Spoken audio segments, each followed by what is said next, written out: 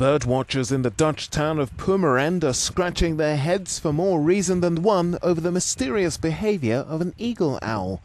The bird in question, which is normally wary of humans, has been extremely aggressive and has attacked several people over the past few weeks. This young girl recalls seeing it and being very scared. En ik hoor hem nu. One victim of the owl described his ordeal as being hit with a brick pitted with nails. Met twee poten tegelijk. Ja. Nou, alsof er een baksteen met spijkers op je hoofd komt.